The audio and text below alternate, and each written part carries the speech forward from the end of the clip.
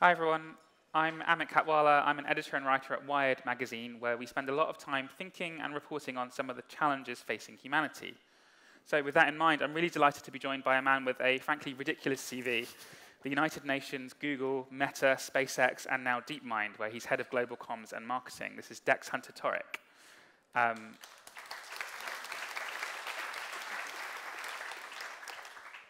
So the headline for this discussion is, will AI help us solve the biggest challenges facing humanity? So a nice easy one to start with, Dex. What are the biggest challenges facing humanity, and how will AI help us solve them?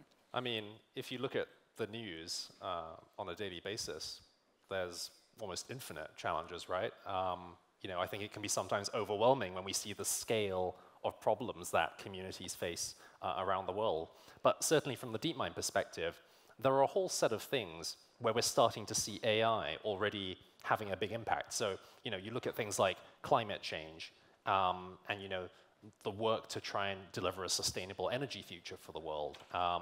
AI there is delivering the kind of research which might allow us to harness fusion power over the coming decade. Curing diseases. We live in a time when we have an aging population around the world. 1 in 5 people in Europe is over the age of 65.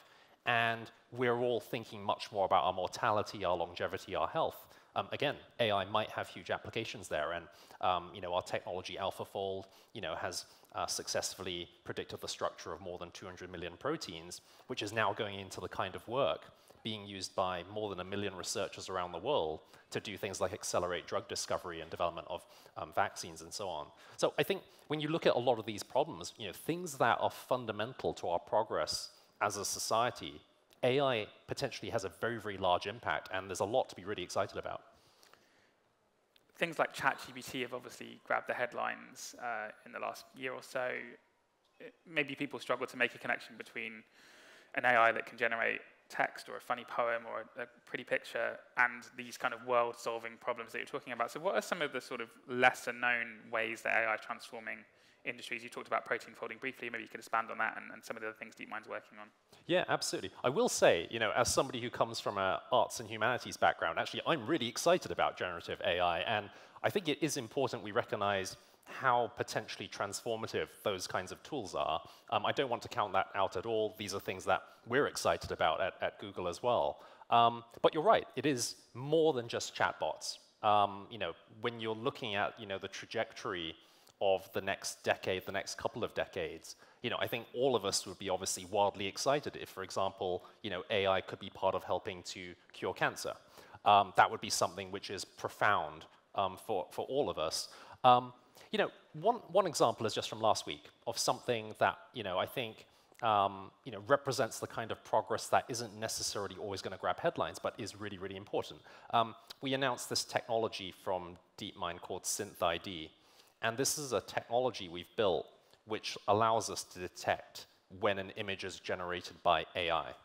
Now, you think about all of the attention and concern that probably lots of us have had over the last decade about things like the rise of misinformation online. In a future where you can generate a lot of content using AI, and it can seem indistinguishable from content that's being created by people, it's really important that we are able to understand what is the source of a piece of content. So we announced this technology. It's in beta now with Google Cloud customers. And basically, it will allow people to understand if that has been generated using the image generation model from cloud.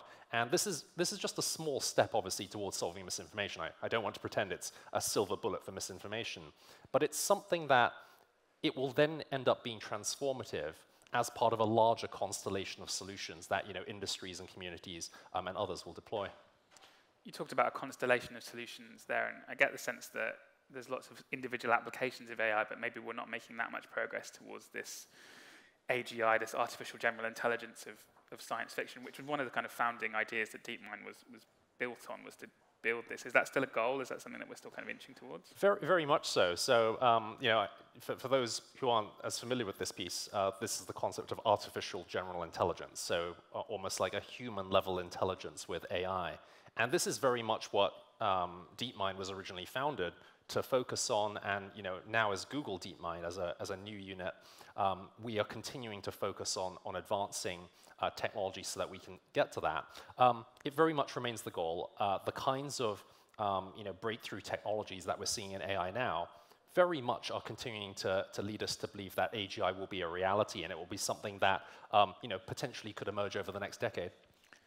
Is it something we still want? So DeepMind co-founder Mustafa Suleyman was on the record this week saying that we need a containment strategy for AI. Is AGI something that's still desirable in the eyes of the public, do you think? Yeah, I mean, this is an interesting conversation that comes up regularly, and I think will come up increasingly regularly, which is, should we be worried about, for example, existential risks coming from AI? And this is something we've actually talked about. A few months ago, there were multiple folks at DeepMind who signed a letter from the Center for AI Safety calling on people to take potential long-term risks from AI as seriously as other global challenges, so things like pandemics. I think we've got to be very careful about how we approach this topic, though, right? AGI is something which doesn't exist yet. We have a good idea that if we were able to build tools with that level of intelligence, we could do extraordinary things with that. With the current sophistication of AI today, we are already able to do things which are pretty extraordinary. Things like AlphaFold, things like advanced infusion research. With that extra capability, that would continue to accelerate and to allow us to do more sophisticated things in that area. Yes, there are potential risks that come in that territory, and these are things we need to take seriously. We don't think it's the most likely scenario, though, or we wouldn't be building this stuff. But we do need to take it seriously, of course.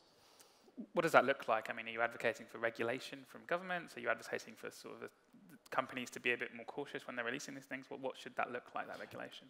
Yeah, I mean, I think it's partly regulation. And I previously used to manage communications and public policy at Meta's Oversight Board, which is their independent body looking at controversial content, which they have a lot of. And one thing that I'm very suspicious of, at this point in my career is the idea that there is one big bang solution to these problems. Like, actually, you need lots of different actors. Like, there is no major technological and societal challenge which is going to be solved just by one company operating on its own, or one industry. And so we need governments, we need civil society, we need researchers, and we need industry to be looking at these problems and collaborating to try and solve them. And I think you will end up with multiple solutions, right? So on AGI risk specifically, there are things that the industry can do. For example, looking at what are the evaluations, the methods by which we can tell, how an AI is being used and whether it's something that's likely to create harm. But also, we need regulators to be also thinking, what are the kinds of guardrails that they should be creating around the industry? Do you think that the oversight board model is a good model? I mean, what did you learn from that experience that you take into your job at DeepMind? Yeah. I mean, I think the oversight board model, like very specifically how they crafted that institution, is something that made a lot of sense for Facebook back when they were still Facebook, and obviously has created a lot of value. I think when it comes to looking at the challenges in AI, that may or may not make sense in certain contexts, but I think what I take away from the oversight board experiment is that we need to look at the challenges of AI from an international perspective, not just from a Silicon Valley perspective. We need to be very transparent about the kinds of mechanisms that companies are using to build our technologies and to make them safe and responsible. The more transparency that we can share, obviously, I think the more trust people will have in those systems. And it's really important that we have an inclusive conversation about how to develop these technologies. Again, it's not just the tech industry that should have a loud voice on the future of these technologies. It's really important that all of us are staying very closely engaged in things that will end up being profoundly consequential for our future. And I think the Oversight Board definitely did a good job of engaging civil society, for example, and folks from communities around the world. It arguably did a less good job in terms of actual actionable changes to the way Meta, Facebook operated, though. Yeah, I mean, I'll leave that to the Oversight Board folks to talk about. I want to talk about because you talk about existential threats, right? And I think in sci-fi terms, the existential threat of AI is it, seizing control of the nuclear arsenal and killing us all. But actually, there's a sort of smaller but equally important existential threat of AI putting people out of work. And I think a lot of people are looking at things like ChatGPT, Midjourney. There was a story, I think, earlier today or yesterday from a publication that had made all of its Spanish language journalists redundant in favor of machine translations of English articles into Spanish. So that's AI effectively already costing people their jobs. So, what does that future of work look like in this AI landscape, and how do we make sure that AI doesn't actually create an existential threat for people in those kind of industries? Yeah, I don't know enough about that specific example, but I mean, I would say that, because I have this conversation all the time with journalist friends and colleagues, like, journalists do a heck of a lot more than just the writing.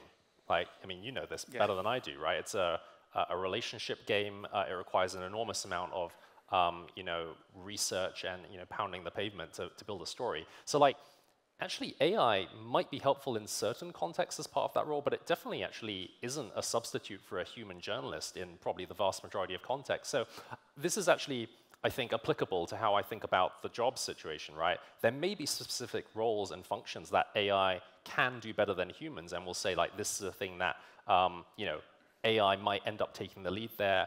Industries and roles change over time always. I mean, that's just a historical fact. In 1900, about 40% of the US economy worked in agriculture, and today it's about 7.5%. And that was obviously related to the rise of industrialization. I think we should have a lot of faith in what people do, though, and the things that we do well versus machines. When the internet came along and started reaching massive scale, over the last couple of decades, lots of people said, "Oh, the internet's just going to destroy all the jobs."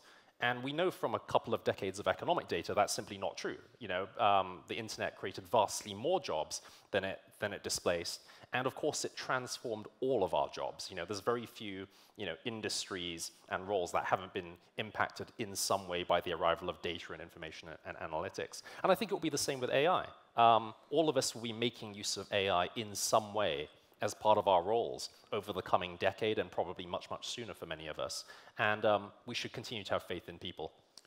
Agriculture is an interesting example, because you mentioned that the number of people engaged in agriculture in the US has gone from 40% to 7.5%, but there are still people going hungry in the US, right? And the question I have is, like, how do we make sure that the gains from AI are actually evenly distributed throughout society? We saw with the Industrial Revolution and then with the Internet Revolution that those gains disproportionately flowed to the people at the top. You say AI is going to solve humanity's biggest challenges, but actually it may end up creating even more inequality. Yeah, absolutely. I definitely don't want to pretend that this is going to lead us to some utopia. Again, one of the challenges with a lot of the discourse around AI is people trying to think that there is like a one monolithic future that we might end up in, whether it's a techno-utopia or it's doom.